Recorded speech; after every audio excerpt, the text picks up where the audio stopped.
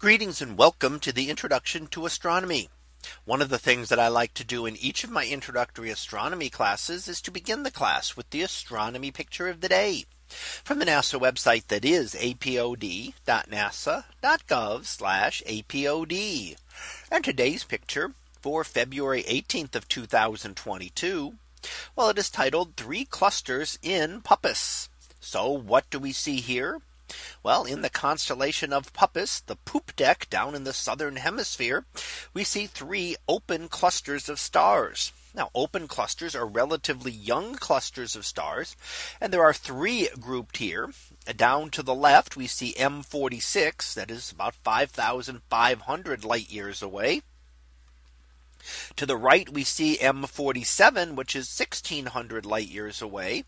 And at the top, we see NGC 2423, which is 2500 light years away.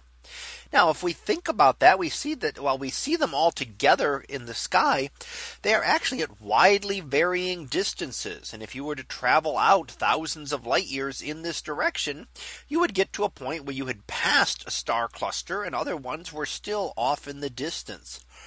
So these three are not actually associated with each other in any way. They just happen to be in the same general direction on the sky.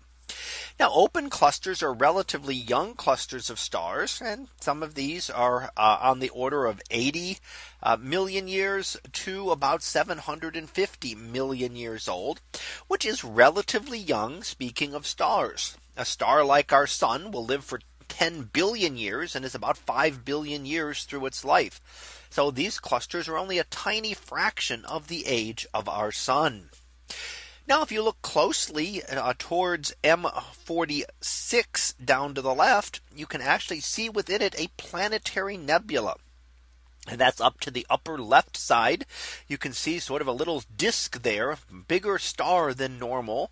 And that is a planetary nebula. And that is what is left over after the life of a star, much like our own sun.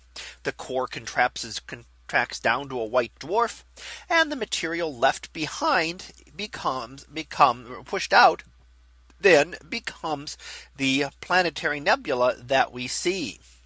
Now, because of the age of the planetary nebula, we know that, again, this is also just a chance superposition.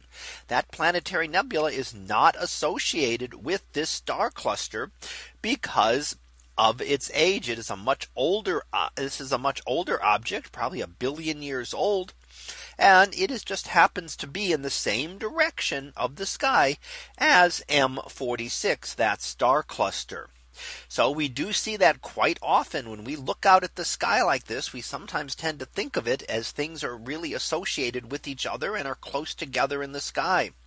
But in many cases like these, you can have the clusters can actually be thousands of light years away from each other and off in the distance behind or in front of the other clusters. So that was our picture of the day for February 18th of 2022. It was titled Three Clusters in Puppis.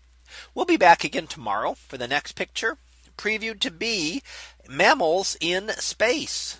So we'll see what that is about tomorrow. And until then, have a great day, everyone, and I will see you in class.